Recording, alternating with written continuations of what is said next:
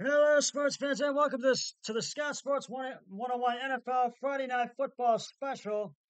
Because we have a game going on right now, and it is the Philadelphia Eagles and the Green Bay Packers and uh and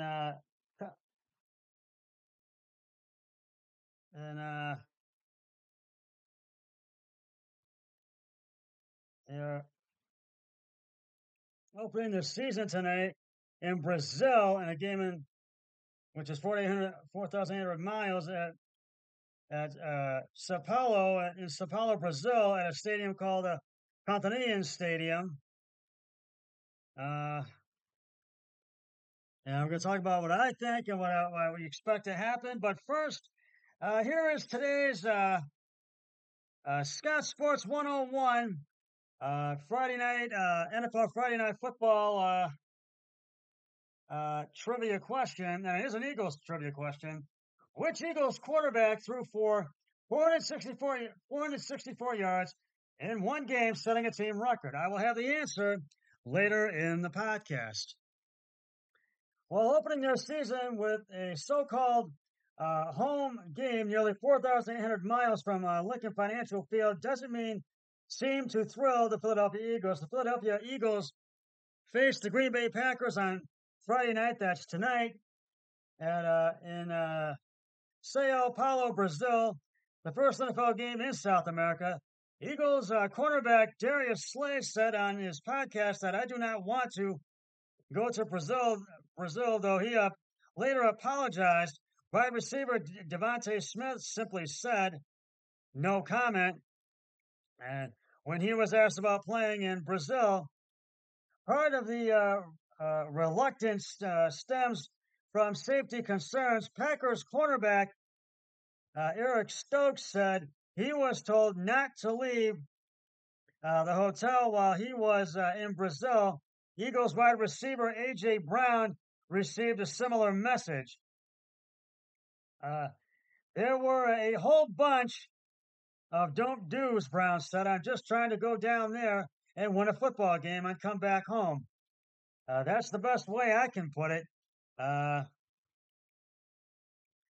But there's also the fact that the Eagles lost an opportunity to play in front of a friendly Philadelphia crowd. The Eagles are on the designated home team. The designated home team in Sao Paulo. The Packers are hoping they've learned from their last international trip 2 years ago. Green Bay had won 3 of its 4 games that season, and Coach Matt LaFleur made it apparent at the time that he wasn't looking forward to playing in London. The Packers fell to the New York Giants at Tottenham Hotspur Stadium and went on to lose 5 straight. So the Packers haven't been griping about the travel. They're optimistic there won't be a similar hangover effect from this trip because they aren't crossing over as many time zones.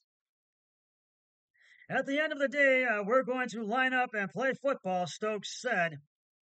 That's all that really matters. Once those lights come on, everything else will go out the window. Those teams ended last season heading in opposite directions. The Packers went to build on the momentum that they established during late season surge last year that enabled them to reach the NFC divisional playoffs with the league's youngest team. Philadelphia started out 10-1 last year, but won only once more the rest of the season and lost to Tampa in the wild card round of the playoffs. This game offers the Eagles a chance to put the collapse behind them. We're not down there to see the city do all this other stuff, Brown said. This is not a vacation. This is a football game. That's it.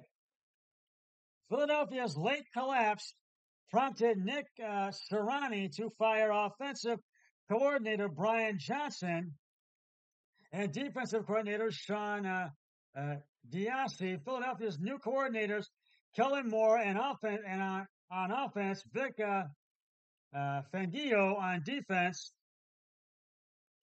Fangio spent last season with Miami in the same role. He finished 2022 as a consultant for the Eagles. Moore previously was offensive coordinator for the Dallas Cowboys in the 2019-2020 season, from 2019 to 2022, and the Los Angeles Chargers in 2023.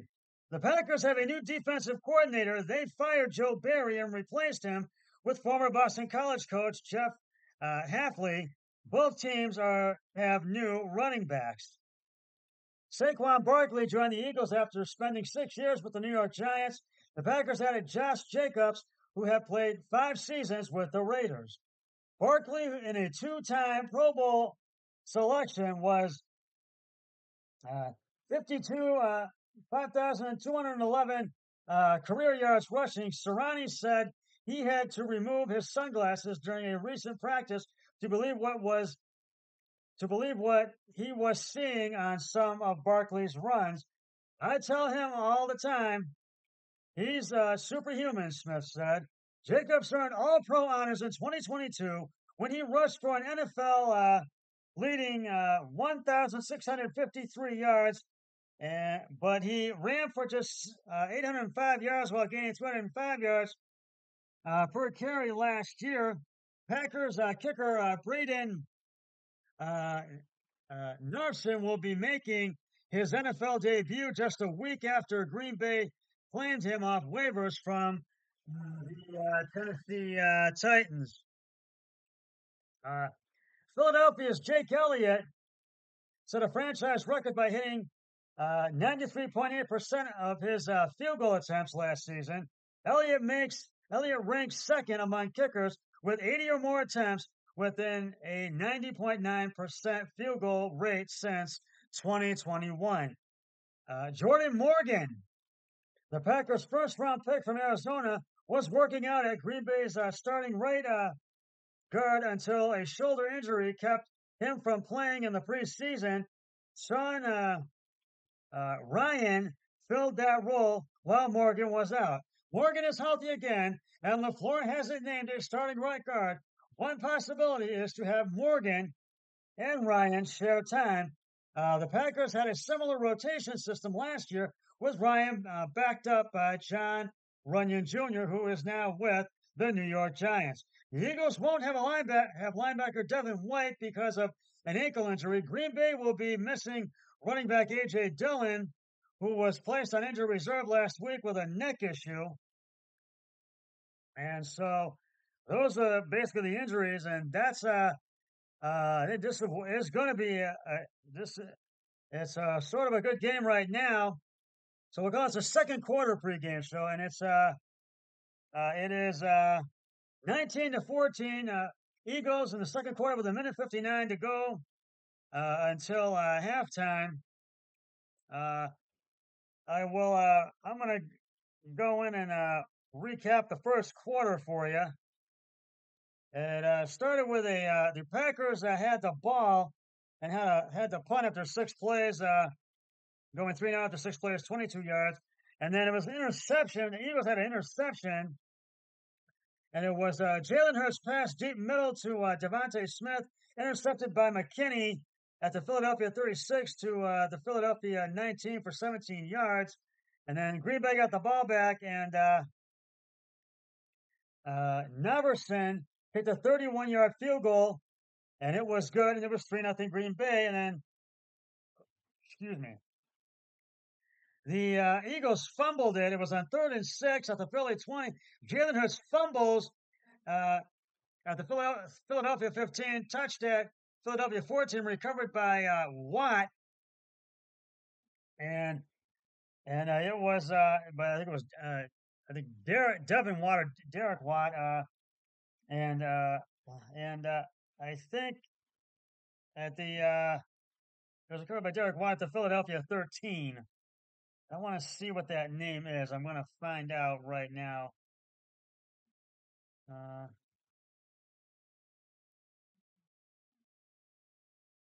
Devontae Watt, excuse me. It was Devontae Watt at the Philadelphia 13. Excuse me. Uh, and then Philadelphia finally. Oh, and Green Bay had kicked another field goal. It was 6-0. I missed that one. Hold on a minute. And that happened at yeah, it was Naverson that kicked it. It was 6-0, and it was good. It was a 23-yard field goal. It was good, and they it was 6-0. And then Philadelphia scored their first touchdown. Jalen Hurts, it was 2nd and 11 at the Green Bay 18. Jalen Hurts passed deep left to Saquon Barkley for the 18-yard touchdown. Uh, Jordan Elliott's extra point was good, and it was 7-6 Philadelphia at the end of the first quarter. In the second quarter, Green Bay scored their first touchdown of the game. As and it was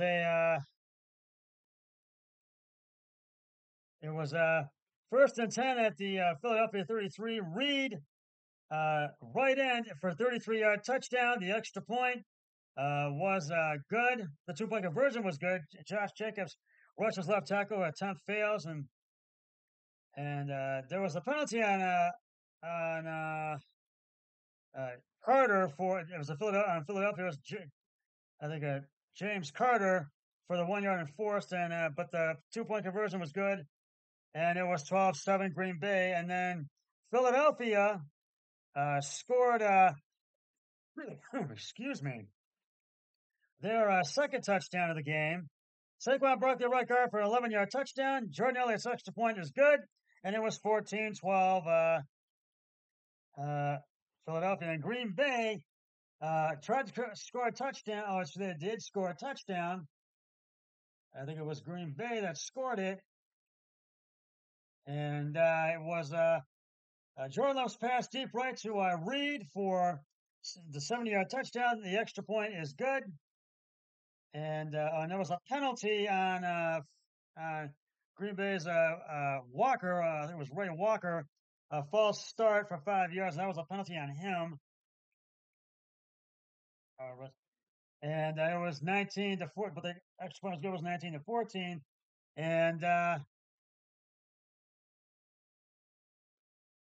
And right now on their current drive, so and it was a 1st and 10. Jalen Hurts sacked out of bounds on the Green Bay 20 for 6 yards.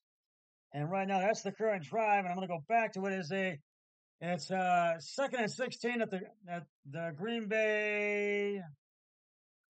I think it's the Green Bay, and there's 31 seconds till halftime. 2nd and 16 at Green Bay's 30. Well, Green Bay has the ball, and so it's 19-14, and we'll get back to this in a minute. At the Green Bay 25, and there was a penalty on Goddard for Philadelphia. False start, 5 yards enforced at the Green Bay 20. And right now it's time to reveal the answer to today's Scott Sports 101 trivia, Friday Night NFL football trivia question. It's an Eagles trivia question, as I mentioned. Which Eagle quarterback threw for 464 yards in one game, setting a team record? If you said Donovan McNabb, you are correct. McNabb's big day was against the Green Bay Packers on December 2nd, 2004. The Eagles won 47-17 at Lincoln Financial Field. Randall Cunningham set the previous mark at 447 yards in a win against the Redskins in 1989. I'll have another trivia question on my next podcast, which will be for Sunday when we open up week 1. And that will be the Browns and NFL early games pregame show. And so stay tuned for that.